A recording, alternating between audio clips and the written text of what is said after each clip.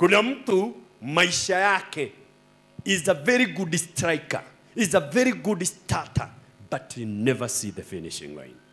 Kuna watu ambaye wanaanza, bari yenu ilianza doa, lakini hakuna mtu anamalizaga na mke na baba. Munafikishaga miaka 30, doa inafikisha. Munafikisha mahali, kuna mtu hamalizagi shule. Finishing well. We are remaining 58 days. And I believe kuna mtu already give up na 2024. Leo ninaomba mabaya ishindwe. Yote iliyorushwa kwako. Matabu ishindwe. Hasira zishindwe. Magonjwa ishindwe. Iliyoelekezwa kwako. Kuna roho inaingia kwa nyumba zetu.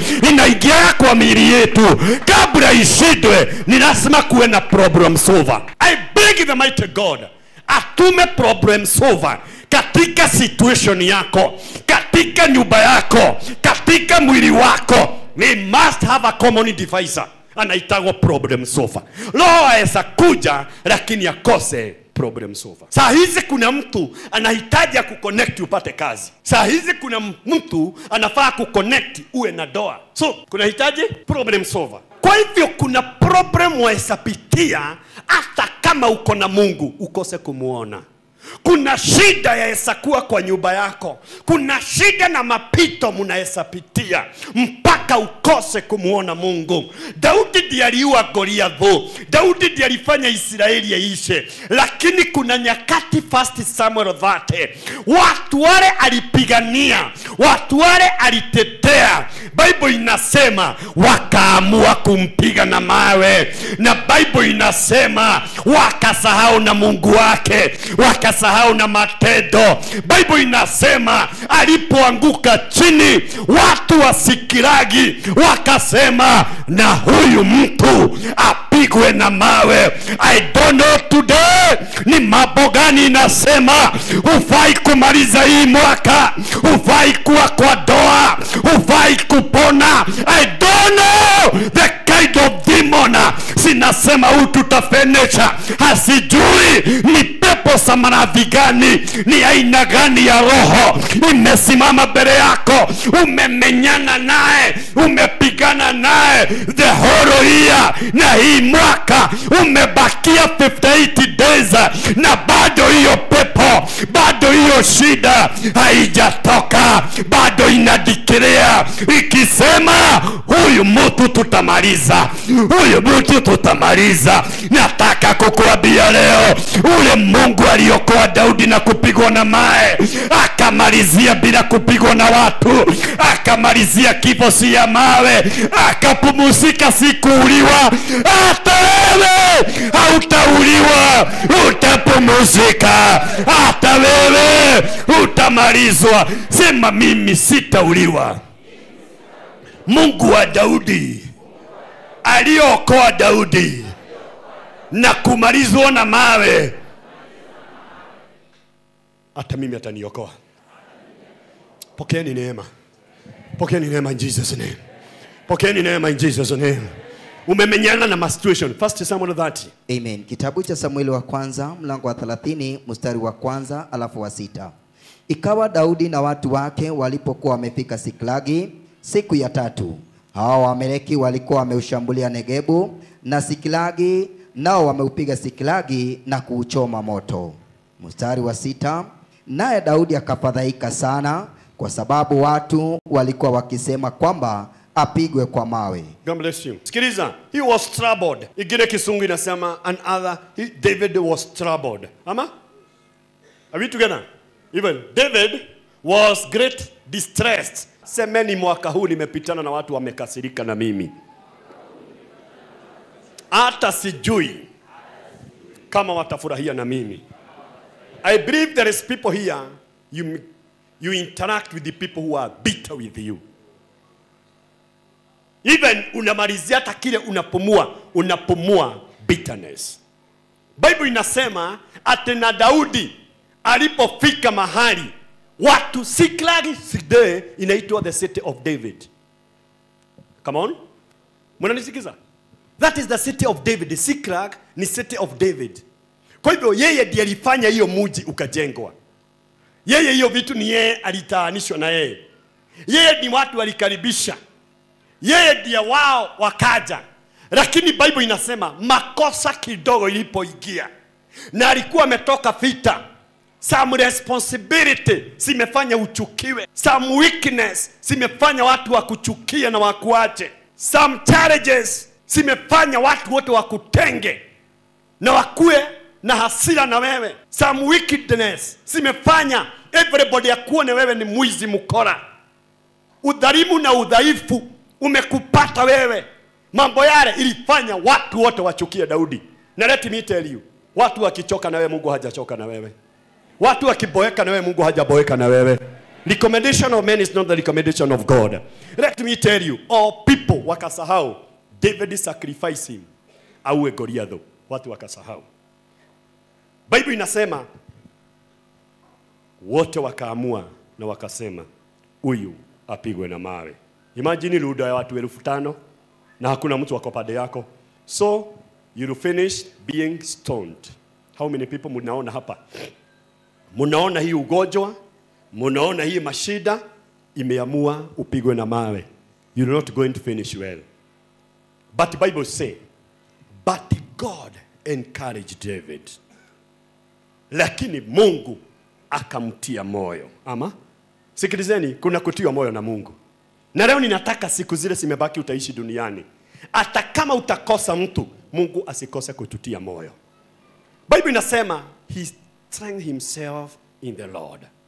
Akajitia moyo katika Bwana. Akasema kweli kuna wakati mtajitia moyo, msitusie Mungu. Hata kama utatenda dhambi, enda kwake mwambie nisamehe. Juu hata ukikufa ni yeye utapata. Ukiishi ni yeye atakupigania. Kwa hivyo it is very good to be closer to God, because ni yeye atafanya umalizie vyema. Ukitoka duniani umalizie vyema biguni. Ukikaa duniani ukae na yeye umalizie vyema. So the best friend ule utakaa na yeye. Bible inasema akaamua ayo the tone maugani makojuraga. Juu hao wote wamesema wataniua. It's better nijitie moyo ili hata nikikufa niwe na moyo wa kumuona. Ninaona hapa Daudi hakuwa anajitia moyo juu anaona kupona. Hapa hakuwa anajitia moyo ni kwa sababu anaona ushindi. Alikuwa already hata yeye ameona nitamalizia na kupigwa mawe. Lakini wakati roho yake ilirudi kwa Mungu, Mungu akaona, Mungu akamtia moyo.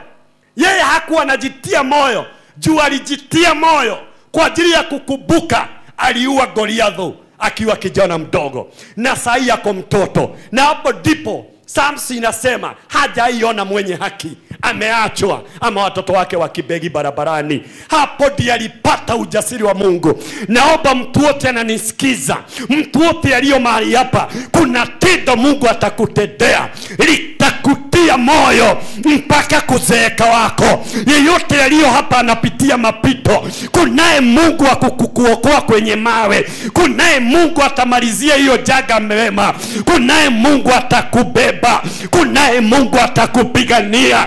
Kunaye Mungu atakutoa kwa aibu mpaka kuzeeka kwako na kuishi.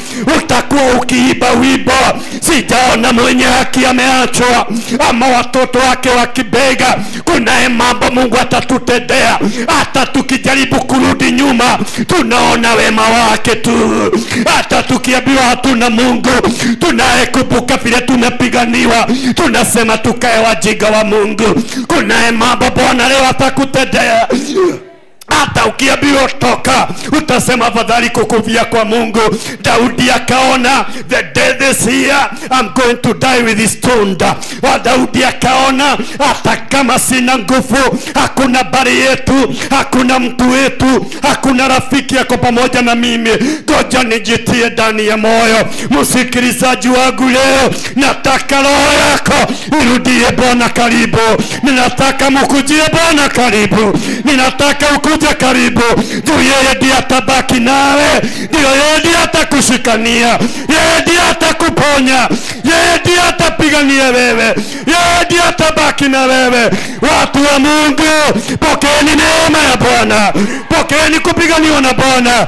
You going to finish well. Hallelujah. Hallelujah. People might mistake you. People must misunderstand you, but God will understand you always.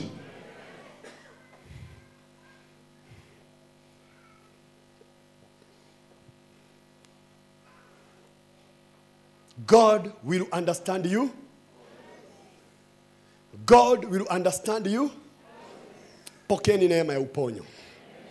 Pokeni neema ya kushinda. Dikiria sema hata kama mawe imenisingira, sikufi na pigo ya mawe. Siishi saa hizi.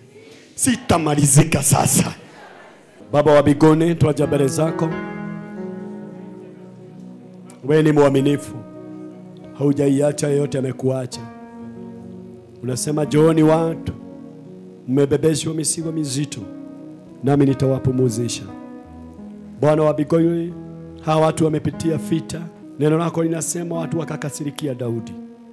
Kama watu walio hapa wamekasirikiwa na mazingira, wamekasirikiwa na watu, lakini wewe Jehova ni wewe mwenye kuokoa. Okoa kila nafsi, wamalizie vyema. Katika jina la Yesu Kristo, saidia kila mmoja wako hapa amalizie vyema. Ndoa yake amalizie vyema. Kazi amalizie vyema. Maisha yake amalizie vyema. Hakuna mtu aliyo hapa atapigwa na mawe tena. Mawe ya midomo ya kuharibia jina. Mawe yote ya uchawi. Mawe ya uganga. Mawe ya kilio. Mawe ya maradhi na magonjwa. Tunaikanyanga na tunaitoa. Hawa boda.